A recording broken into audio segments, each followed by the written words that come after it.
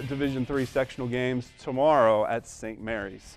Well, a banner year for Delphos St. John's, giving the Jays the top seed in the district, feeding into Elida. Aaron Elworth's club, winners of 13 of their last 14 ball games. They are 16-4 on the regular season. Tonight, Jays facing Cory Rawson at the Division IV Ottawa-Glandorf sectional. Fighting Hornets a decisive win over Columbus Grove earlier this week, and they've had a nice season of their own. Blue Jays enjoying the gold megaphone. Third quarter, Jays up 7. Cory Rawson's Bryce Tuttle spinning and winning.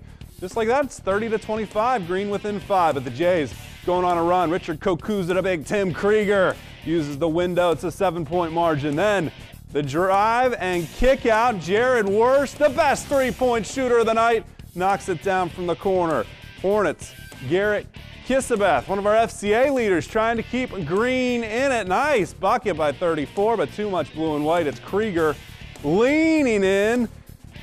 Nice basket. Then it's Colin Will playing some defense with some willpower in the passing lane. He is sprinting to the finish. St. John's trying to salt this one away early in the fourth, and they do it in the fast break. Will to Worst. He knocks down the triple. He had, I think, team high 15, if I remember right. Blue Jays win this one in decisive fashion. 51-36 going away in that fourth quarter, so they are moving on.